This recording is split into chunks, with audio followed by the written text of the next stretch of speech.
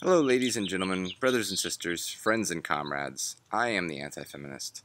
I decided I'm going to do something a little bit different this time. Instead of me doing what I normally do, which is basically finding whatever I'm going to do the video on, which is usually an article, taking a bunch of screen captures, finding some pictures, then recording the audio bit by bit by bit, and then doing a whole bunch of editing, publishing, and then realizing I missed a whole bunch of edits, I decided I'm just going to do something live.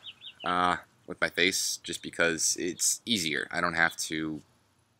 I don't like making videos where it's just like one picture that's stationary the whole time, but it's really hard to come up with like fucking tons of pictures to use. What's up, Rocky? Tons of pictures to use like throughout the whole video. There's certain parts where you're saying stuff that you really can't add a picture to. Anyway, so I decided I was going to do that because I'd rather, chill and have a conversation, We haven't been talking. I don't know what character that is. Anyways, so chill with some OG glue and my Maverick, which I absolutely love. It's fucking phenomenally light glass, but does its job. So what am I making this video about? Well, I'm sure the title will say something related to it. I am making this video about feminism, because that's a subject that my YouTube channel focuses on.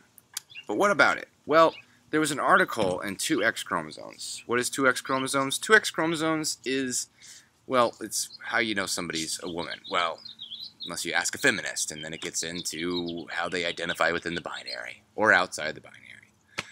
But a woman has 2X chromosomes, a man has an X and a Y.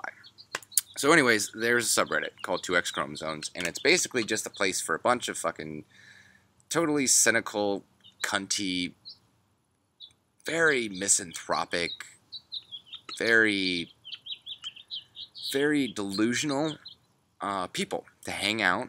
They're usually mostly women. There are men in there, which blows my fucking mind, because I was banned really quick for disagreeing, which is why you don't. But basically, it's just a bunch of chicks sitting around and like rubbing each other's clits in a circle. It's not too much. So basically, the only thing you'll find there is, hey, we're women, we're strong, and we need a safe place to talk. That's exactly what 2X chromosomes is. They actually complained when they were made a default subreddit, which if you don't know what a default subreddit is, there's a website called Reddit. When you go to the front page, subreddits are something that you can create where you can host content. Funny, what the fuck, pictures, etc. When you go to Reddit, there's all the default subreddits. Once you join, you can customize the front page to add and remove subreddits. The defaults are the ones that come on there. And 2X was added not too long ago. Not sure if Chairman Powell was in office when this happened. I think it was right before that. But Reddit has, for a while, been taken over by SJWs. It's to the point where you can't even negotiate your salary because of women. Or, I shouldn't say because of women, because it's really not women's fault. Even though it kind of is, because they're the ones choosing not to. It's more of these companies choosing, well, if women who choose not to negotiate their salary, that is the problem. It is not that women who negotiate get less. It is the fact that less women choose to do it. I think it's like 30% or something versus like 60% or 70% for men negotiate for salary. And so they just decide, well, we're not going to have anybody have negotiable salary because women don't do it very often, so let's not have anybody do it to save anybody from making more money. Anyway, so when it was made a default subreddit, they complained because they said that they didn't want people coming in and harassing them, which if you are on Reddit, that is going to happen. I mean, the Redditors are known for harassing people. They're pricks of the internet. Them, 4chan, 8chan, whatever the fuck that is, those websites. So, I'm not sure what they thought would happen. Also, when you run a subreddit and you're trying to make it just basically white women, because there aren't a lot of minorities. I shouldn't say minorities. I guess ethnic groups. I don't know what the fucking political correct term is. I guess there aren't a whole lot, so it's basically a bunch of white women talking about how they have it so fucking hard in America. It's not like there's a whole bunch of Redditors in fucking Pakistan on 2X chromosomes, which would make sense because those people do need a safe space. Because they're in danger all the time, not like you'd understand. So, they got upset about it. And as far as I know, they don't seem, they're still a community, they're still on the front page, and they seem to be doing okay. Anyways, so they posted an article, somebody on there did, saying that in Paris, there was a study done where 100% of the women were sexually harassed on the subway, or on the train. I'm not sure what they fucking call it over there. Okay. I'll add pictures in periodically. Hopefully, if I remember. If I don't, then, well, you'll have to go read the article yourself, and I'll definitely put that in the description. Anyways, so the article, when I actually went to read it, first off, the one that they linked to, of course, doesn't give you any real information. There's no real sources. There's just links. It's basically like one of those clickbait pages. So once you get through that, and you finally click the right link to get you to the local, from France website, where it actually talks more about it, you find out that the sample size was 600. 600 women, which is quite a small number. Now, small sample sizes cause a lot of problems because, you know, the smaller the group of people, the less chance there is, or the more chance there is for there to be an issue, because the more people you have, the better statistics you're going to get, obviously. So, that being said, I'm going to have to, normally this is something I would do while I'm not here, but since I'm trying to do this without having to edit this fucking piece of shit afterwards. So right now it's got 542 upvotes, and who knows what it'll have when it gets done. Let's see here. There is a specific part of this article that I am trying to read, and here it is.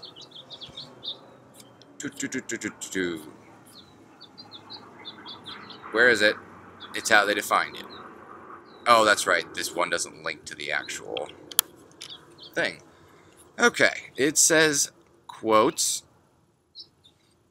the council defined gender harassment as the imposition of any kind of words or behavior, or it says of behavior, words of behavior, I'm not sure if that's written correctly, that are intended to create a situation that is intimidating, humiliating, degrading, or offensive. It added that these actions aren't usually physical and hence aren't punishable by law. That's kind of the point. The point is that offensive and degrading and humiliating and even intimidating, those are all very open to interpretation. I felt intimidated when I was at a show and there was somebody there that I was kind of having a tiff with when I was younger. I felt intimidated because he kept on staring me down. I knew he wanted to fight me, but I didn't know if he'd do it, you know, at the show. So I felt intimidated. Do I consider him harassing me for doing that? No, because he was just looking at me. Did it make me feel uncomfortable? Yeah, definitely. Did it scare me a little bit? Yeah, but that's not harassment. It would have been harassment if he would have come up to me, or if he would have laid his hands on me or said, I'm going to do something to you. But just the look, as intimidating as it may feel, it's not really, it's not harassment. At least not what I would consider it. I guess it depends on how it happens. You know, if it's a stranger, then that's uncomfortable. If it's somebody following you, then that's different. But I'm not going to get into this. I try to stay away from being overly PC because I think that it's fucking stupid. But at the same time, I try to watch what I say because of the fact that when you make content like I do, people love to pick it apart as best they can. And so I try not to say anything that I can't defend, which I think is a good policy for anybody to have. But that also means that I try to stay away from calling women and men and people in general names and insults and getting to that point. But it's fun, and that's why I do it. So anyways, basically, it was 600 people, and that's a small sample size, but it's also a problem because of the fact that if a woman deems something as sexual assault, then it is, according to this. And, well, that's a huge problem. It's a huge problem because you cannot say, I am a strong, independent woman. Hear me roar. But if I'm told something, like if I'm flirtatiously told something, then it will upset me. So anyways, there's a source, and the definition of harassment, according to the article, keeps on changing from article to article. One person actually wrote out that when contacted, this is from one of the articles, when contacted by France 24, the spokeswoman's contextualized the figures, providing information that was not included in the report. The group admitted that it did not hire a research institute, but instead calculated the statistic from a sample of 300 women who had all participated in public consultation about women's roles in the public space and harassment in public transportation. This means that all of the women polled were already concerned by the subject in question. And I'm going to put the source for that, of course, in the description. I'm not going to go any more about the article because it's ridiculous. But the comments in here are just insane. There's people saying that, you know, teach men not to harass. And, you know, shouldn't that be the message? And it's just that kind of stupidity. And what is more insulting is the fact that people often say, well, you don't understand because you are not a woman. Well, it's surprising to me that these people haven't done any research. Because if they had, they'd know that more men are raped in our country than women. Men are put away longer for the same crime. They are not given custody as often. They are not given genital integrity rights when they're born in our country. They're conscripted to die in war if necessary. They basically are the second-class citizens. They die 10 years earlier than women, and they commit suicide up to, I know it's like by the time you're in your 20s, it's like several times more. So I don't know how somebody can honestly say with a straight face, you know, you wouldn't understand. Actually, I would understand. I don't think you would understand. I think you're just, that self-imposed victimhood is just too strong for you to carry. And I think that's one of the huge problems, is this whole self-imposed victimhood thing, where they take on this burden of everyone's out to get me. And if you feel like that, well then certainly. But it makes all the rest of us have to tiptoe around. And we can't just, people can't do that. You cannot constantly worry about stepping on somebody's toes. And the fact that this article is so popular already on the 2X chromosome stuff is just kind of one of the points that I make about feminism. It's just, it's really toxic. Because the people are so almost ready to be a victim. Because most people don't want to be a victim. Being a victim is a bad thing. But yet, if you go on 2X, it's almost all about victimhood. It's just like, you would think that they lived in Saudi fucking Arabia. You would think that, you know, all the people on there were living in fucking Pakistan. But no, it's usually just a bunch of privileged white women complaining. And when they have the audacity to tell people, especially men who have been through possibly more than they have, that they don't understand because they're not a woman. And they say that we're sexist for mansplaining. What is that? What is that? Is that labia-splaining when a woman tells you that you wouldn't understand? That's the whole that's the whole problem with this dichotomy of being able to make assertions without taking assertions. They make all the assertions they want in the world. You know, rape is something that can be taught away. I don't know how somebody does their mental gymnastics to get to that point, but it seems like they believe it. So, that article is just one example, in my opinion, of, well, not in my opinion, but a fact, of the problems with the whole movement for women trying to better themselves. Because right now, when men are not living as long, when they're born, they can have their genitals cut up in the United States by a doctor in a hospital with the parent's approval, and nobody says a word about it. And then as an adult, when you try to mention it, you get shamed for it. People say, oh, it's not the same thing. Oh, it's worse for women. I mean, take that same mentality of, you know, what if somebody was raped and you say, well, I was raped, and they go, well, when I was raped, it was different. So therefore, it's, you know, it was worse for. It's just this, almost a competition.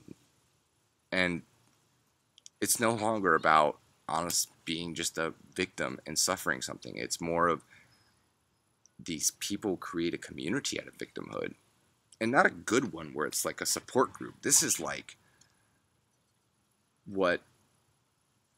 this is how feminism started. A bunch of rich, entitled white women wanting even more, even though they weren't due for it. And I mean specifically by that, the right to vote. Because the right to vote was given to men as payment for them fighting and dying in the war. It was basically like, listen, if you're going to die for a country, then you have a say in who's going to be president and run it. I don't necessarily agree with, you know, women not being able to vote, obviously, and I'm glad women have the vote. But my point still stands, that the women who started feminism were not oppressed in the sense that we think of. They were pretty fucking well off. They were housewives that mostly lived in estates with servants, and slaves usually. No, I'm just kidding about the slave thing. But really, back in the day, back when the whole feminism movement started really roughly, but we won't get into that because, again, this is nothing to do with Harris. So thank you so much for watching. I gotta really take some right here.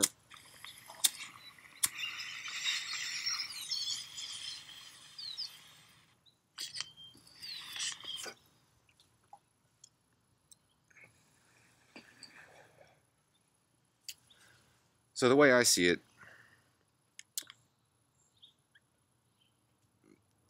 harassment is harassment. It's not feeling offended.